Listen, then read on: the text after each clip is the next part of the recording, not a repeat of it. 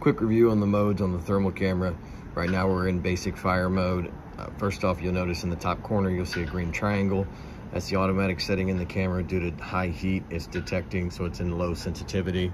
When we go to a colder environment, that'll go away. That's the camera saying it's back into high sensitivity. Basic fire mode, you'll begin to see color change at anything over 300 degrees. To change to the next mode, we press the plus button. To the second mode, which is grayscale, same mode as fire mode, just no color change. Press the plus button to fire mode. You'll now begin to see color change at anything over 500 degrees. Plus button down to search and rescue mode. Changes your range from 200 to 300, allowing us to pick up on cooler objects inside.